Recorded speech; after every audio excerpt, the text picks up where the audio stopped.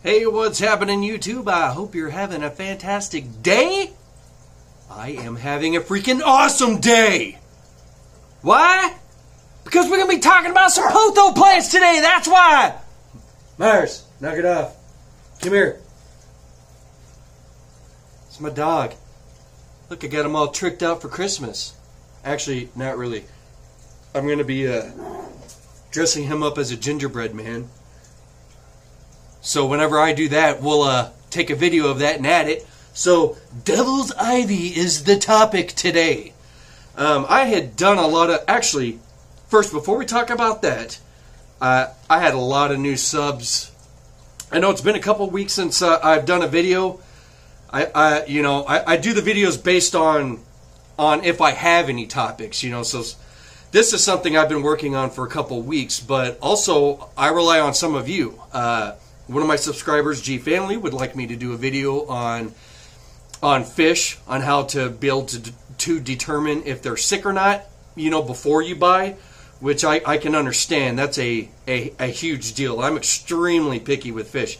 Yes, I'm mostly a plant person, but when it comes to animals, I'll walk in there and look at every fish and just be like, they're all sick, and then just leave. So on my next video, we'll get to that. But new subscribers. Now, there were so many that I'm only going to do shout-outs to the people who actually made comments. My emails blew up. And I appreciate you all. So the people who commented and said hi and said, hey, I subbed. First one being Americana Zadar.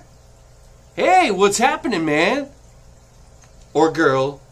I've made this mistake before, so... Happy, welcome new subscriber, Saeed Ali, D. Ebner, Jet 27, Saturnok, Craigathonian, and Rats Are Magic.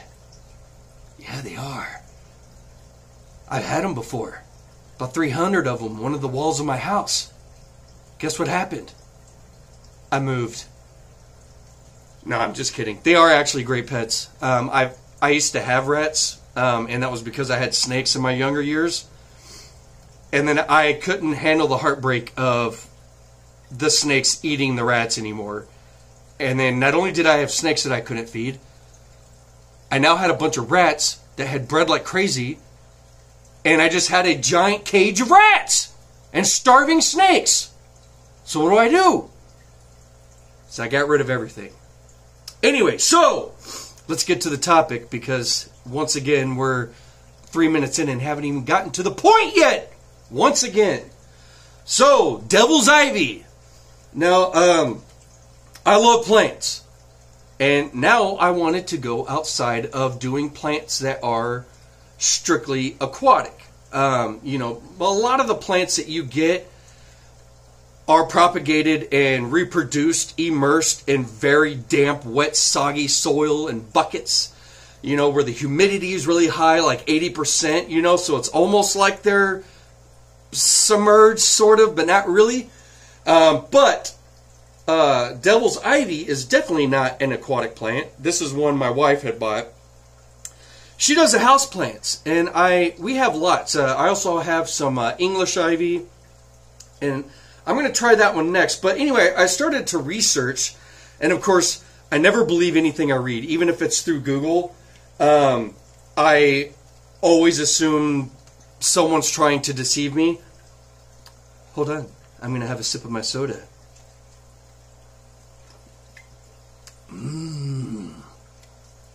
Venoms. Free advertisement for Venoms. 99 cents. Anyway, so what I had read is that if you want them to grow immersed, because a lot of us are aware that they can grow immersed, all the recommendations that I was seeing was take your potted plant, let the vine start growing across the top of the water, and eventually you'll start getting some kind of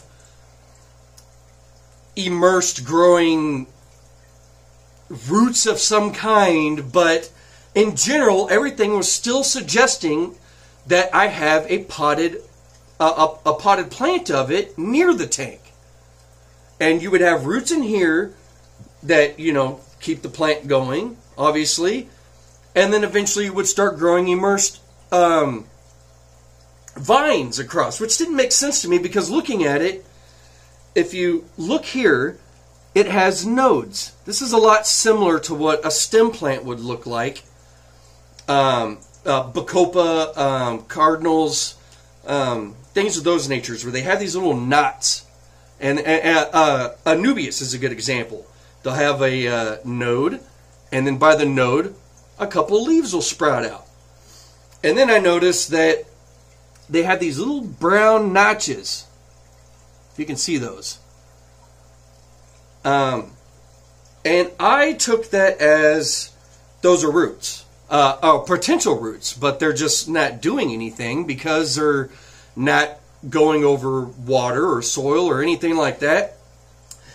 Anyway, I did not feel it was necessary that I hang this near the edge of my tank and all of that, crock-a-malacca. I was like, if this is going to work, I need it to work how I want it to work and be convenient. You know, and if I'm going to grow a plant that's not an aquatic plant whatsoever, but apparently it can be grown immersed, that I would just take a clipping. So I picked a vine that had something kind of new, like this, and I made sure that it had near it one of these little brown nuggets that, for me, signified these were potential roots. And I counted back about 5 nodes and took a snip. I also know they are poisonous, but they're only poisonous if their stem, where you snipped, is then submerged in water, and it'll release toxins into your water. Now that's very temporary. After a couple days, that end where you snipped hardens up and heals over like a scar, so it's not going to be releasing anything in there. I did not do much. I want to show you what the power of nature, because it adapted. I completely disconnected it from the entire plant and every root. And this is a result that I've got. And if you look, you'll see I've got it, and it has grown. It's been 2 weeks since I've done this. So let me show you.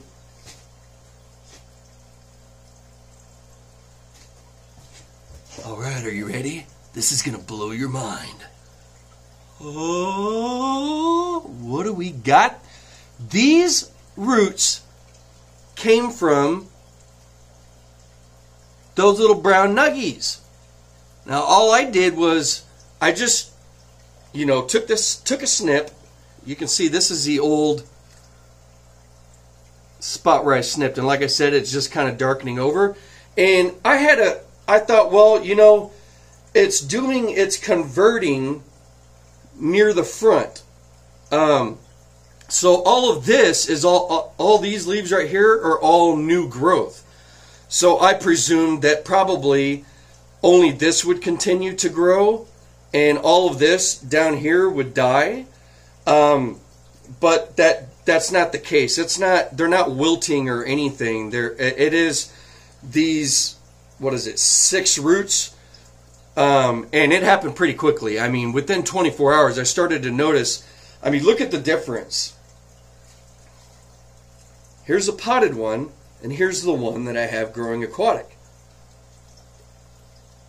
I mean, that's pretty shocking and amazing. And also, because I'm still letting this tank cycle, I had ammonia and nitrates and nitrites through the roof, which is fine. I let my tanks grow in for months before I start, even thinking about fish or anything like that. I want a well-established tank before I put animals in there.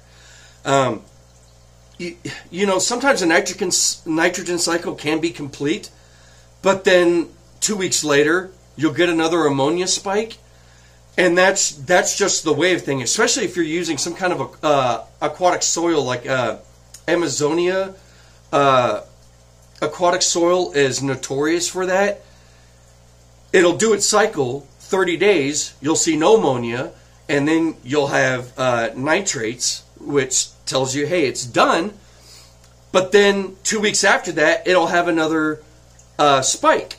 So anyway, we're getting off topic again. So Pothos, devil's ivy. So look at what we got. I just snipped off a vine, and I wanted to see what would happen. And that's it. This is, and I didn't do anything. I mean, I pretty much just kind of floated it. And it also said that the stems couldn't be submerged at all, that it would start rotting it.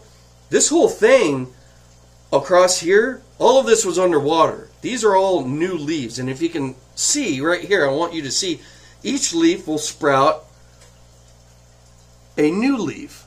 And look right here. This white part, sorry, I'm trying to give, that is a new leaf that's growing.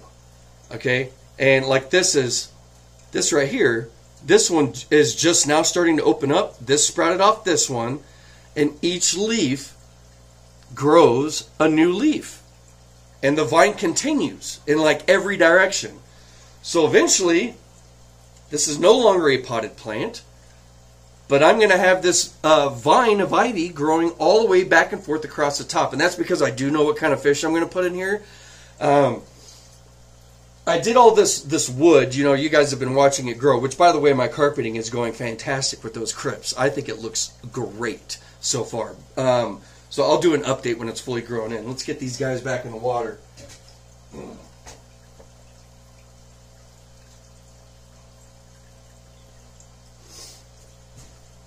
And it no longer matters if that other end is in the submerged in the water anymore. There's no more toxins going in there. I kept testing and testing to see if I could even see what this toxin was, if it would show up. I have no idea what it is, or if it's even capable of being read in any sense that it has done, that it's, you know, made the water toxic.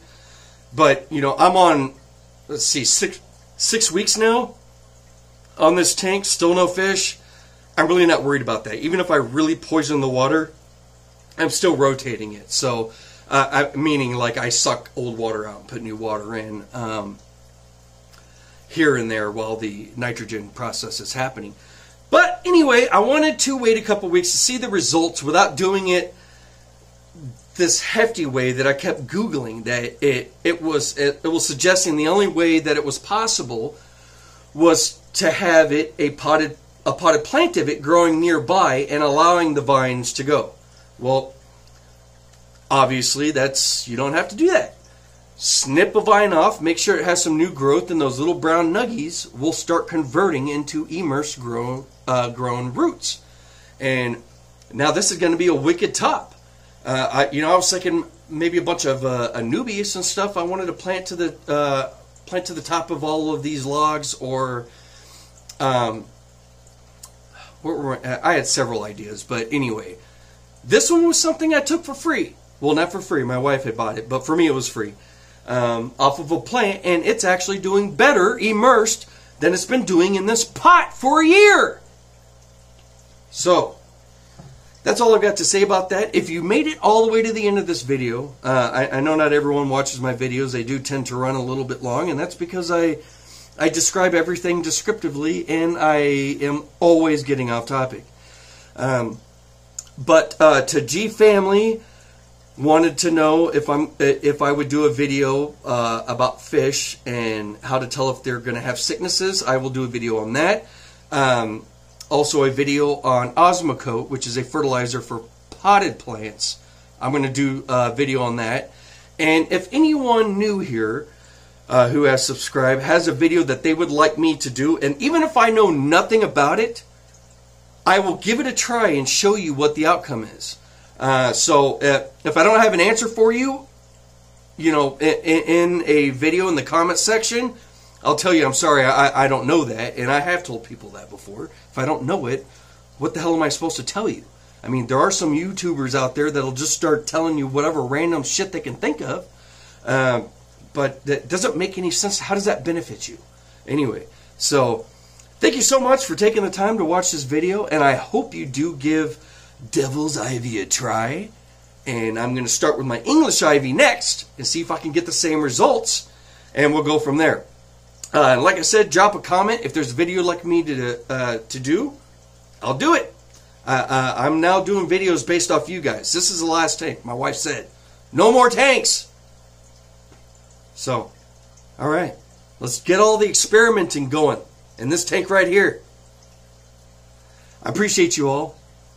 Thank you so much for taking the time to watch this video. And like always, if you're having a bad day, if you're down in the dumps, get up and do something about it.